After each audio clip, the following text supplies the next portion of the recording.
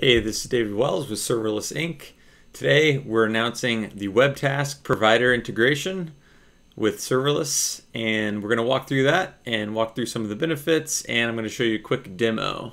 So let's jump into it. So on the blog you can check out the post. We talk about all the benefits that come with using Webtask. Let's go through a couple of them real quick before we jump into the demo. So big one right off the bat, no cold starts. So that's a problem with some of the other providers. There's a cold start time, latency added to your function if it hasn't been triggered in a while.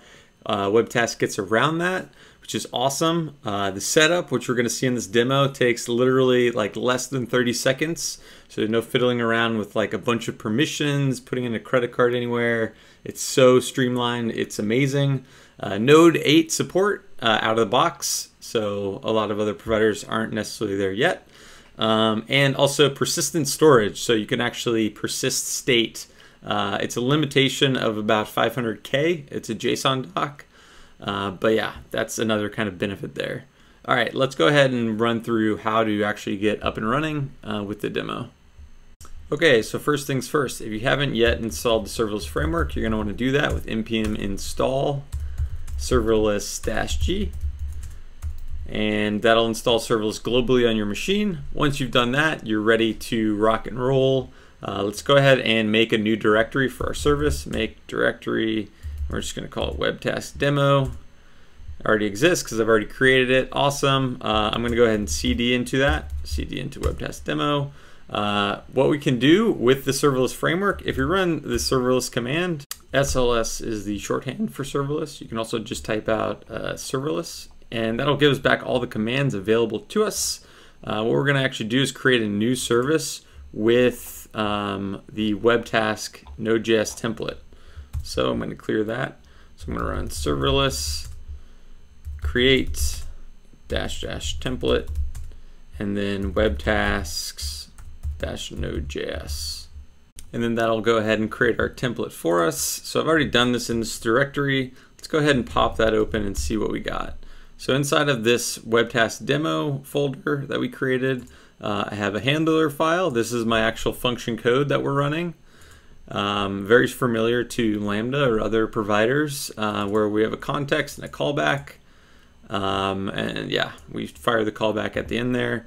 And then the serverless.yaml file where we configure the name of our service, the provider that it's going to run on, and then actually the function that we want to trigger. So in this case, we just have the simple handler. By default with Webtask, everything is HTTP, driven by an HTTP event. You can also do cron events as well though. And there's a quick demo of how to actually set up environment variables with this. But one thing that we do need to do is actually npm install the Webtask provider plugin. You can do that with the SLS plugin install command or just run npm install because we have it listed in our package.json file. And you can see that plugin listed here. Cool, so the plugin is successfully installed. We have our node modules folder. The next thing that we want to do is actually configure our provider credentials. So you need to set up a Webtask account to obviously put your functions into your Webtask account. So let's go ahead and do that. I'm going to clear the terminal here. And I'm going to type in serverless config credentials -- provider Webtask. So if you're using another provider, obviously you'd put in like AWS or what have you, but we're using Webtask here. So let me actually show you how awesome this is and how easy it is to set up. So I'm going to go ahead and run that. And it says, okay, no profile found. So let's create a new one. So I'm going to go ahead and type in my phone number. I'm going to need to blur this out for the video. No text messages, please. And I have my phone here. So let me actually turn that on. Turn up the brightness. All right, enter, cool. So now it's prompting me for a verification code. And now I have the text message verification code right there, boom, immediate. So I'm going to type that in. 917.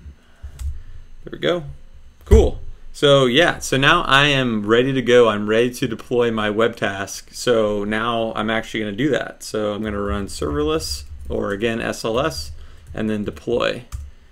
So what it's going to do, it's going to take my code in that handler file, read the serverless.yaml and the config about that, and deploy that up into Webtask. And here we have our live URL endpoint.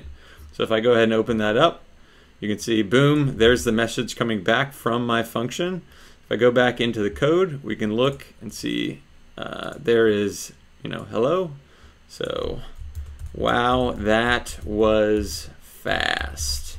I'm going to save that, go back into the terminal, go ahead and run serverless deploy again, and that'll pipe up the code once more. And let's go ahead and open that again, and boom, wow, that was fast. So that's it in a nutshell, like getting set up and rolling with Webtasks. It literally will take you about 30 seconds to do. And you can be deploying up your functions that fast. That's amazing. I love what they've done with the developer experience here. Super jazzed about it. Right now, my code really does nothing. It's just returning a JSON object. It's basically contains the message here. But what you can do is really anything you'd want to do with the Node.js ecosystem. So I can actually, import request modules or the Twilio module, send text messages. I could import, the Mandrill SDK and send emails. I can, whatever you want to do that you can do in Node.js that doesn't take longer than 5 minutes to execute, you can do in a web task. So that opens up a wide variety of use cases that you can use for running your web task services, all through the serverless framework, which you're familiar with, hopefully. The other thing that you can do here, I'm just going to show you real quick. So let's say I wanted to actually run this on a cron job, so I can set an events, and I can set this to schedule, and then I can set it to rate, and let's say I want to run this function every hour. So if I went ahead and redeployed this would then run my handler code every hour instead of on the actual HTTP request. So that also opens up a wide variety of use cases for checking different websites, doing health checks on your other services. I mean, the sky's really the limit there.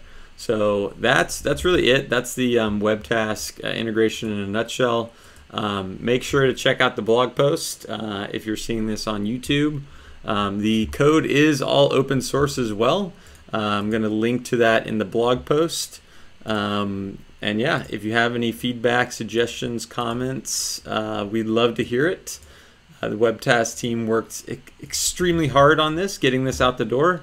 So big shout out to Glenn and Randall over at Auth0 on the Webtask team for creating the Webtask Providers plugin. Thanks, and I will talk to you guys later.